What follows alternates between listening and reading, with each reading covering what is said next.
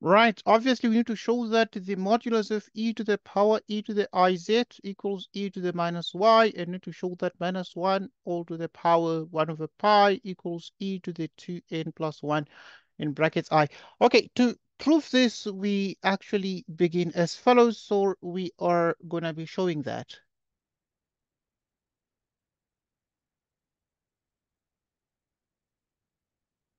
e to the iz equals to e to the minus I. So how do we show this here?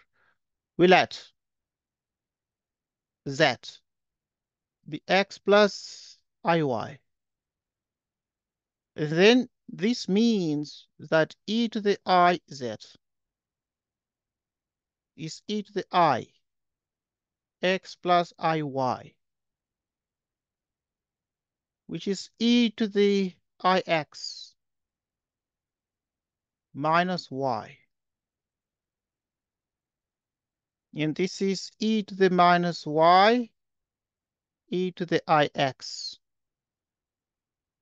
Right, so which means therefore you have e to the iz, and we've already seen that is e to the minus y times e to the ix. That's what we have here. Okay, we further expand this and realize that it is e to the minus y times e to the ix, which means the modulus of e to the minus y is that times e to the ix. And this here is e to the minus y. And what is this? This is exactly cosine x plus I, the trigonometric sine of x. E to the minus y into the square root of cosine squared x plus sine squared x. Right, which is exactly e to the minus y, 1, and this is e to the minus y. Hence, e to the iz, e to the iz modulus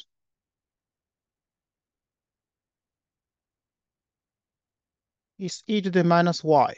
Okay, so this here is extremely important for us because that is what we get. And this is the result. So the modulus of e to the iz is e to the minus y. Next. Right, we proceed to know that we shall be showing that minus 1 to the power 1 over n, or rather minus 1 to the power 1 over pi, okay, 1 over pi like so, is e to the power 2n plus 1, I. Showing that this is the case,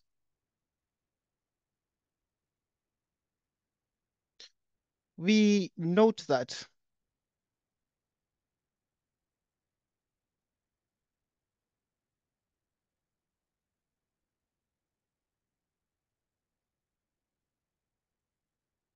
okay, so this is exactly cosine pi plus I, the sine of pi,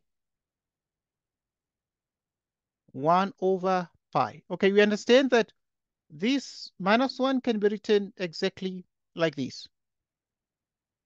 But because the period of the sine and the cosine functions, they have the same period of 2 pi n. So this can also be written as 2 pi n plus pi plus I, the sine of 2 pi n plus pi. Okay? And now we have exactly that.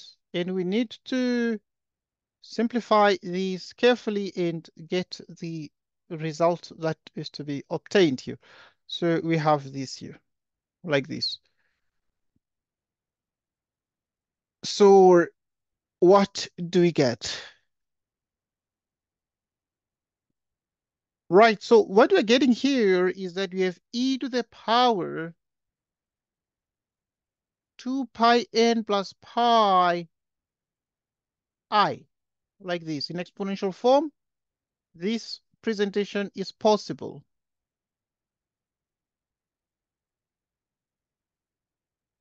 So now you're gonna pull out pi.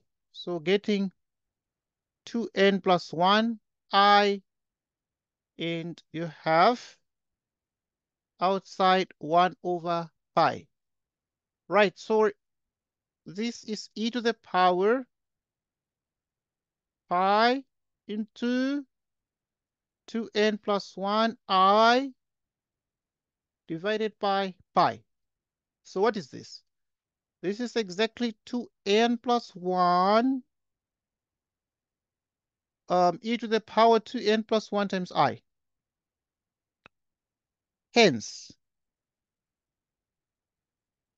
if you have minus 1 to the power 1 over pi plus 1, like this. Okay, and this is what we had to prove. And we've proven that. Right, so thanks everybody. Goodbye to you.